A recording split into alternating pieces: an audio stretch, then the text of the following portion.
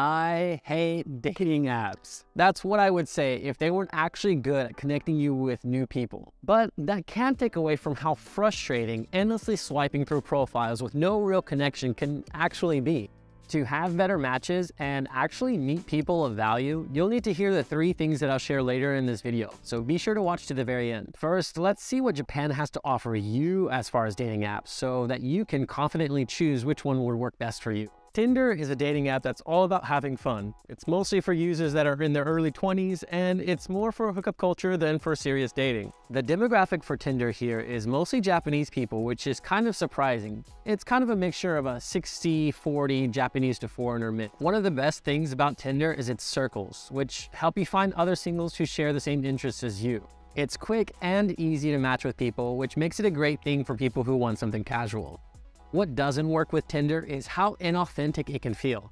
And many people use heavy filters, don't even show themselves, and instead show photos of food or pets. And there's moments where real profiles start seeming like Tinder bots who are there trying to convince you that there's actual real people on the app. Another popular dating app for socializing and meeting people is Bumble. Bumble is the most balanced app here, meaning it has a healthy mixture of people who want something casual and people who are wanting a relationship.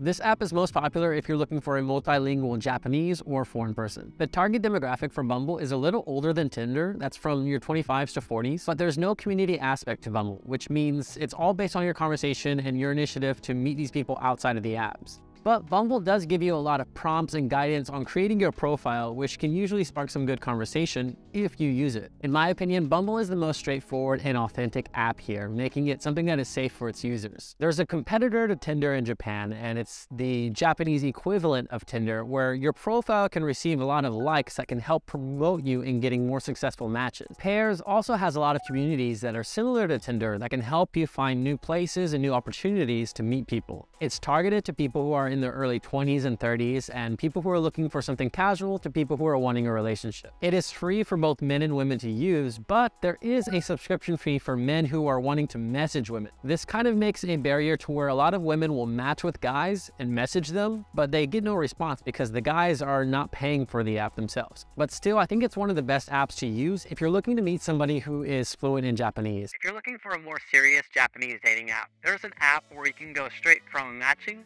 directly into your first date. Dine is a Japanese matching app that might be right for you if you want to have some help in organizing your first date. You match with people based off of restaurants or places that they would like to meet up for their first date. Whenever you two agree on a place and a time, that's whenever the match happens. Something that doesn't work with other dating apps is how there's endless conversation and no plans to meet up. With Dine, it's all about making that first initial plan to meet up and conversation begins there. The app's demographic is largely Japanese, which means you will need to be fluent and looking for a Japanese person. An app that connects you to friends or friends of friends or friends of friends of friends is an app called Hop. Hop is all about making matches and connections based off of your contact list, which means you need to use Line, which is a popular Japanese messaging app, and have a lot of context on that. The great thing about this is it makes it kind of safe to meet people who are already in your circle, but the downside is if those people aren't using the same app, it's going to be really hard to find them. Hop's demographic is largely Japanese, but there are some foreigners on it as well. It's free for women, but men do have to pay a subscription in order to use the app. Finding the right dating app for you might not be the difficult part, but it is frustrating finding actual matches that lead on to dates. That's why I want to give you these 3 things that can help you have better success on dating apps.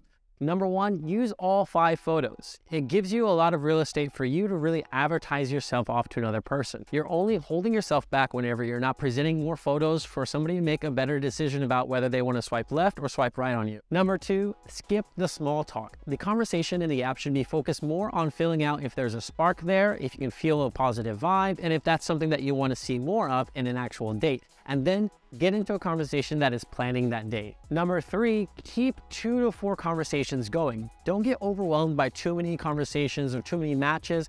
Focus down on only 2 to 4. If one of those is going good, you can move it on to a date. And if they're not going anywhere, find a point where you can drop them, make some new matches, bring in some new people, and start new conversations. Using the right dating app isn't everything. You also need to know what trends are happening right now and what kind of people you're going to encounter. So you should watch this video over here.